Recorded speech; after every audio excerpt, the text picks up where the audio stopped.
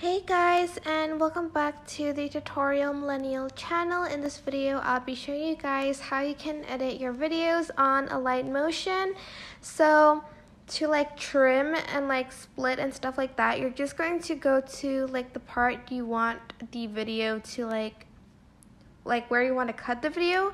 Select the video and click this part over here, and it'll automatically delete the part on the right.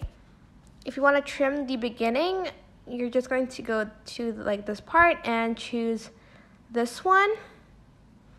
And you can also do this, which trims it in two, but you'll still have the full video on the top, but you can delete this part. So it's basically split, not like a cut, as you can see. And for instance, you cut this part of the video and you want to put it in the beginning.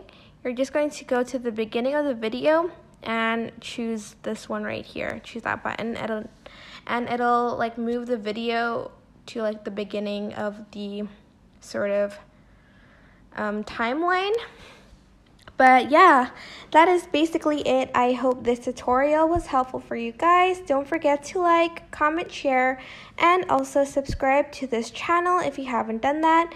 If you have any questions, just leave it in the comment section down below and I will try my best to answer them all.